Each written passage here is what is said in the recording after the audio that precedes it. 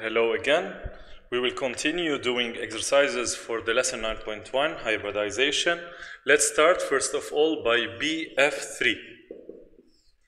BF3, it's boron trifluoride. Okay?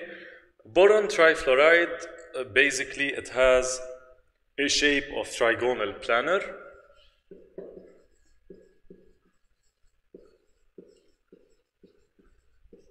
And it has 120 degrees, okay?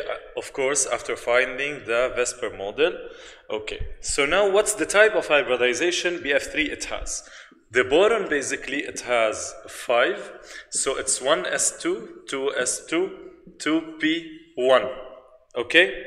So it will be as a valence electron, 3 valence electron. We have 1 up, 1 down. And for the p, we have 1 up.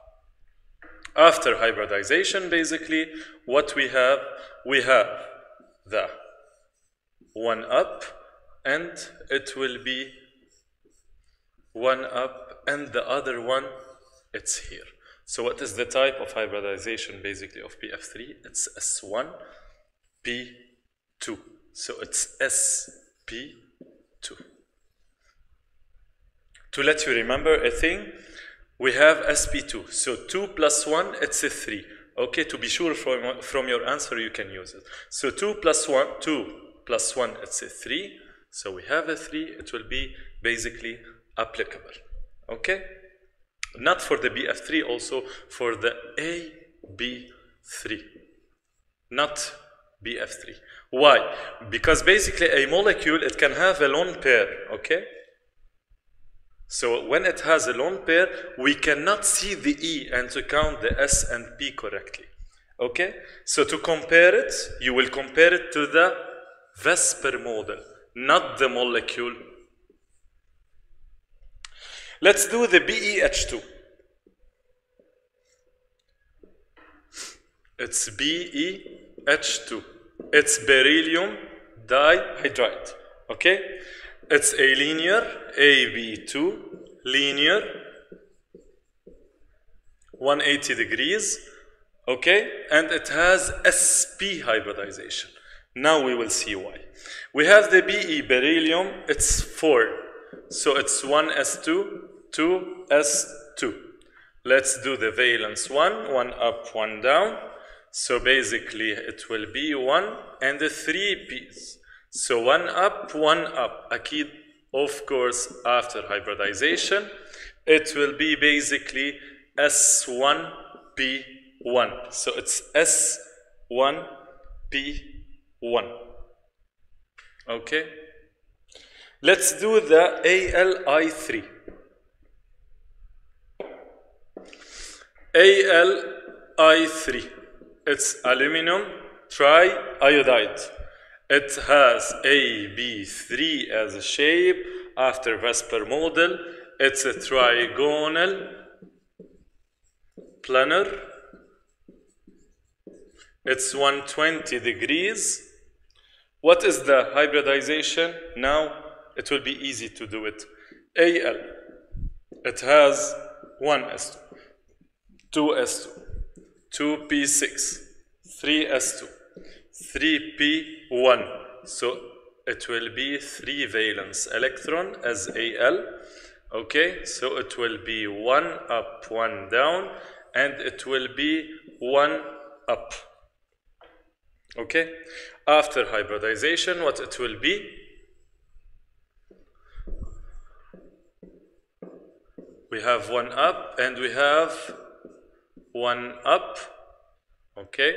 1 up and 1 up, so it's S and P, 2 S1, so it will be SP2 hybridization, okay? Doing another example, BF3. Let's find the total number, what is the shape of it? It will be AB3E1. Why? It has a lone pair. Finding the total number of valence electron, 5 times 1 plus 7 times 3, okay, equals 26.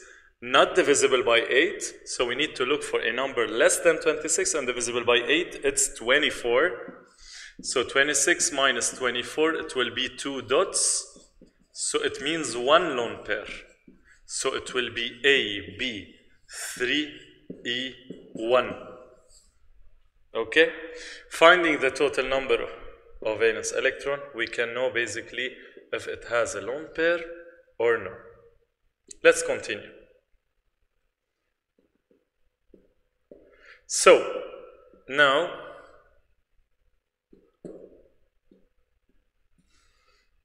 let's find the P.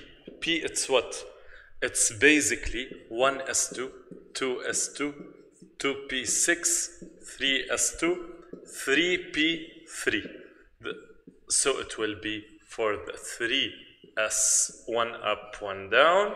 For the P, we have 1 up, 1 up, and 1 up. After hybridization, what it will be?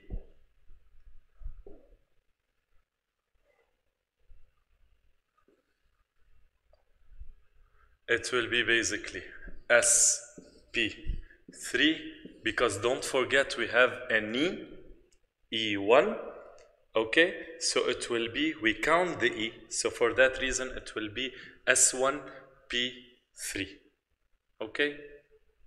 So it will be sp3 hybridization. Let's continue by doing the PBr5. PBr5.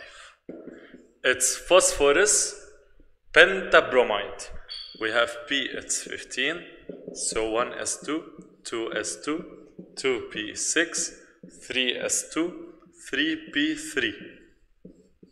Okay, so we have 5 times 1 plus 5 times 7, it will be 40, so no lone pair, so it will be AB5 as per Vesper. So it's trigonal bipyramidal. We have angles of 90 and 120 degrees.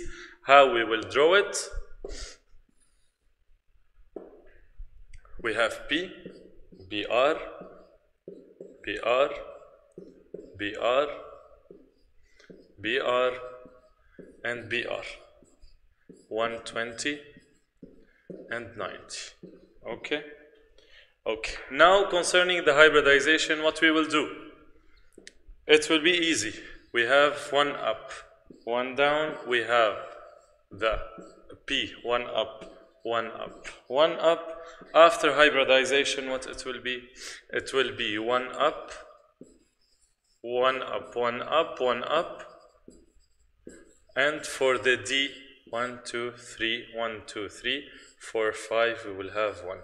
So it will be S1, P3, D1. So it's SP3D1. Okay? To be sure from your answer, count it. It's 1, 1, and 1, 3, 4, 5. So it's for the AB5. So it's for the PBR5. So to recap everything, okay?